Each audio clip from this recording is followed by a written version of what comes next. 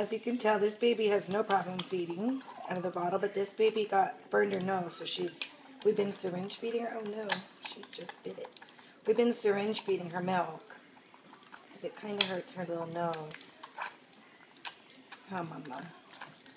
This is just kind of a supplement because she loves it. This one shouldn't be drinking any of it, because they're actually already weaned on pellet. That one's just a little spoiled too. Oh no, you got your mommy all dirty. So we found syringe feeding to be a little bit easier than bottle feeding. You can control the amount of milk that's going in. You just slowly push. It's not as dangerous. At this age, you're not going to aspirate as easily as newborns. But especially for her, she couldn't suck off a bottle in the front. So if you notice, she eats off the side because it hurts her little nose. Oh, mamas. Oh, good girl. Yeah, good girl.